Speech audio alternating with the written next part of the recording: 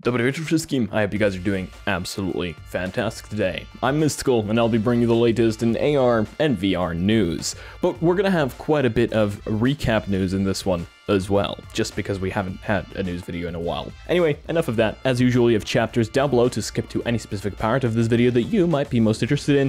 And with that being said, let's get right into it. So the very first thing that we have is the brand new power options inside V74. We're gonna gloss over this one as it's a recap piece of news, but from Luna on Twitter, Meta seems to be rolling out a new change on V72 Plus. I actually received this one as a V74.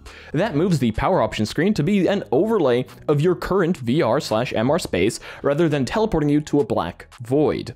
I believe they actually tested similar for home environments 10 plus versions ago, but it was reverted. This is a very good quality of life improvement, as teleporting you to a black void seriously takes you out of your immersive experience. Having that menu show up there, even if it's you know, slowly getting out of VR or MR or whatever you're in, instead of in a black void, is a lot better. And to be honest, I'm surprised that didn't happen a lot sooner. What also should have happened a lot sooner, but I understand why it didn't, there's a lot of implications here, is Meta's Passthrough API. And Meta's support page suggests that this Passthrough API is now imminent. Meta's support website now describes a headset camera permission for Quest headsets, suggesting the Passthrough API is launching soon, meaning apps and developers could finally receive access to your Passthrough cameras. That is, if you allow this permission. This is brilliant, and it would allow applications to access a whole new array of things inside your space, meaning you could interact with things here.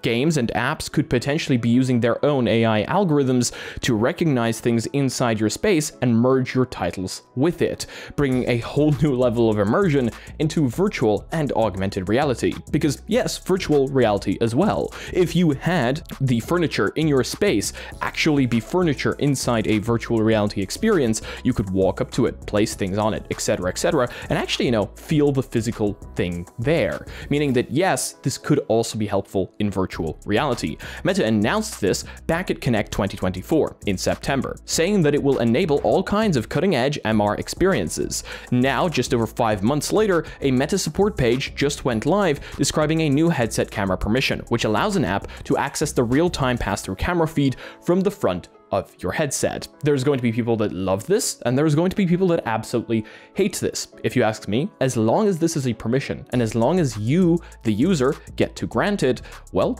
then there isn't really anything wrong with it. What's also really cool is Meta's avatar system, and not the one that we currently have, but their photorealistic one, the one that they've been working on for quite some time. We've spoken about this before, and we've even had talks about Meta potentially being able to generate these photorealistic avatars or codec avatars from Selfies. Well, now they've brought it up to a whole new level by being able to generate a scan like this from just 4 selfies, which that's pretty incredible if you ask me. Meta researchers built a large reconstruction model, an LRM, that can generate an animatable photorealistic avatar head in just minutes from 4 selfies. Meta has been researching photorealistic avatar generation and animation for more than 6 years now, and its highest quality version even crosses the uncanny valley. One of the biggest challenges for photorealistic avatars to date has been the amount of data and time needed to generate them. Meta's highest quality system requires a very expensive specialized capture rig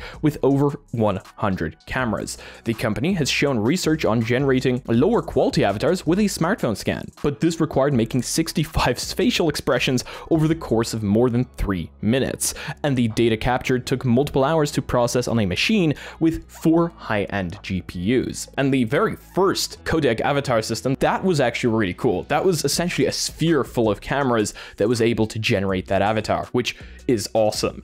Now, in a new paper, researchers from Meta and Technical University of Munich are presenting a system that can generate an animatable photorealistic avatar head from just 4 selfies, and the processing takes a matter of minutes, not hours. So this obviously isn't going to be as high resolution of a scan as a rig that is essentially a sphere full of high resolution cameras, but it is still really cool seeing them be able to do it. Of course, Apple does something quite similar with their photorealistic avatars on the Vision Pro, but Meta has been working on a way for basically anyone to be able to access this without having to pay the $3,500 for a Vision Pro. So this is pretty cool. I mean, I can see this working out for people that actually do video conferencing, etc. inside virtual reality or augmented reality. Have, you know, the characters show up in your real space here in augmented reality. That would be pretty cool. And definitely make it more human-like than having an animated cartoon avatar that, well, people have been hating on for years now. So that would be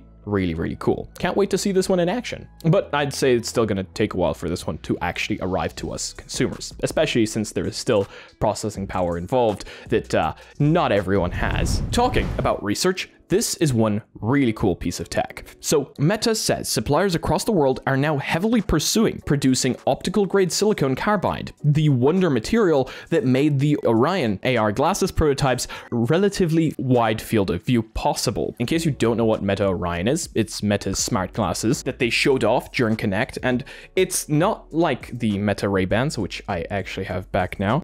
These ones that they currently have on sale for us consumers are essentially just glasses with cameras, speakers, a smart assistant, and they're really cool and work really, really well, but there's no smart HUD involved here. No heads-up display, you can't actually see anything. So these aren't augmented reality glasses, they're just smart glasses. What they showed off during Connect were actual augmented reality glasses. The Orion prototype, presented at Meta Connect during 2024, stunned the world by achieving what no other fully integrated transparent AR device in true glasses form factor has a relatively wide field of view, 70 degrees diagonal. Other AR glasses that are like this usually cap out at about 50 degrees diagonal, so 70 was quite a big boost here. To reach this relatively remarkable wide field of view, Orion uses silicon carbide lenses. The primary bottleneck for the field of view of transparent AR is the refractive index of the lens, and silicon carbide has the highest of any known visible transparent material, 2.7, compared to 1.8 for glass. As such, Meta describes silicon carbide as a wonder material for AR. So now we can see other companies are trying to get onto that bandwagon and get their hands on silicon carbide so that they can create AR glasses that compete with Meta's field of view, because of course field of view in these things is going to be quite important. If you have just, you know, smart glasses and a tiny little square in the middle where you can see things, and then you look to the side and all of a sudden there's like a cutoff of the square, well, that's not really good. That's just going to throw people off. So the wider the field of view, the better for consumers. It's really cool seeing other companies finally pursuing this now that Meta has pushed that envelope a little bit. You know, now others are going to try and match it, which ends up being better for us. Okay, now back to V74 for a little bit. As Luna has also posted, Meta seems to be starting a new phase for their internal, employees-only Horizon Hyperscape Photoreal beta, following the Home for Holidays testing phase. So we can see in the strings here, enabling data collection allows our team to access captured data to improve Hyperscape. This includes viewing input and other results, and sharing within internal tools, such as Workspace. This cannot be undone. You have reached the maximum limit of max captures Hyperscapes. You can't capture a new environment until deleting an existing completed Hyperscape. So it looks like Meta here is allowing internal employees to capture their own Hyperscapes, which is a really cool piece of technology, by the way, that Meta has, that essentially allows you to create photorealistic environments by, you know, generating them from the headset. So that's really, really cool. I can't wait to see more of these. They actually opened it to people, so you can go in and check out the few Hyperscapes that they have in there right now, but being able to actually generate your own would be incredible. Imagine being able to like take your own space, your room or whatever, and throw it into VR chat being actually photorealistic, or, you know, throw it into Blender, play around with it a little bit, make objects actually touchable. It seems really, really cool in my head, and Meta moving along with this. Inseye has apparently paused their Lumi project, which was a very interesting project that they had that allowed for eye tracking on the Quest 2 and Quest 3. So what Inseye actually was is, instead of using cameras like most other headsets use, is it used photosensors and then measured the reflective index of infrared light from your eye, since different parts of your eye actually report different intensities of infrared light. And it would do this at 1000 Hertz. It was also a lot less expensive than the other technologies, costing the user just about $160. So it was supposed to be really good. But apparently now Inseye has moved away from this and is going to be focusing on MR and AR glasses.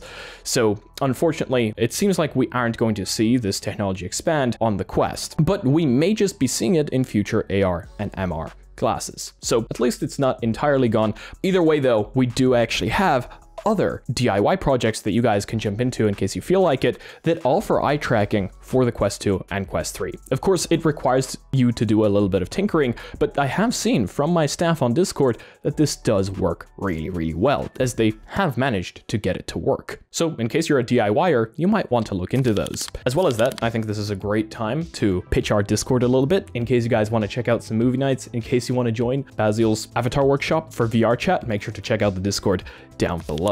The new Samsung headset that they're working on with Qualcomm and Google is apparently reportedly going to use Sony's brand new 4K micro-OLED displays. We may know what resolution and display type the new Samsung headset is going to be using. So far, Samsung has officially only said that its upcoming headset, which will be the debut of Google's Android XR, will feature state-of-the-art displays, but the company hasn't confirmed what kind or what resolution.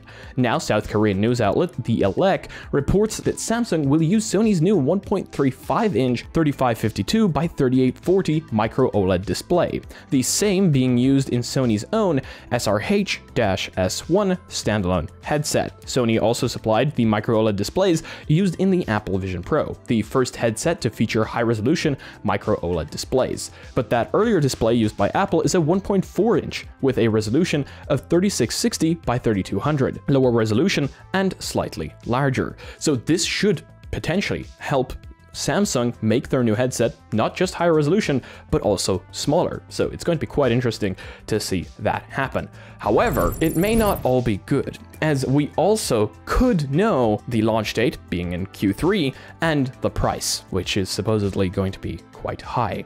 Samsung's headset will launch in Q3, South Korea's Business Post reports, with a low production scale that suggests a very high price. So far, Samsung hasn't told us much about this headset, but Business Post's report suggests mass production of the components will begin next month, with an annual production target of 100,000 headsets, with a goal of releasing in the third quarter of this year. That would mean July, August, or September.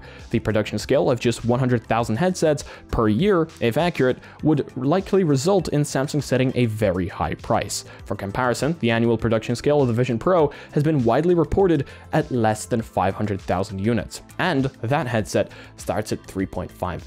I really hope this one isn't exactly true, as, you know, people ridiculed the price of the Vision Pro quite a bit, and even though the Samsung headset is going to debut Android XR, is supposedly going to have controllers, is going to have a higher resolution, I still think if that production scale is that much lower than the Vision Pro, and they set the price tag that much higher than the Vision Pro, this could be a significant flop. And if it does end up being a flop, more companies might not want to, you know, try where others have failed. So hopefully that really isn't the case. Either way though, that's going to be it for today's video. I hope you guys liked this one. If you did, please leave a like. If you disliked it, I guess this one works too. But let me know why down below. If you guys like this one, please do.